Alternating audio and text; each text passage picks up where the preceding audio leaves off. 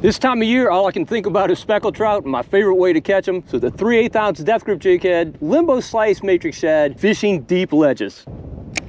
All you do is pick up the bait and put it down. And pick up the bait and put it down. They will let you know when they're there. Oh, there's a fish. That's a trout. He's coming up. Oh, goodness. Goodness, that's a nice trout. Stay on, dude. Come on, stay on. I'm gonna let you go, I promise you. I just want to put a tag.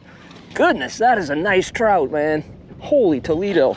Yes, that is a beast. Look at that trout. I was not expecting that. Look at this fish. All right, I like to put these fish in a net. Let them get a little water before I tag them. I tell you what, as much as I want to tag this fish, I really don't want to kill him. So he's too big a fish. I'm gonna let him go. Come on, dude, go. There you go. All right.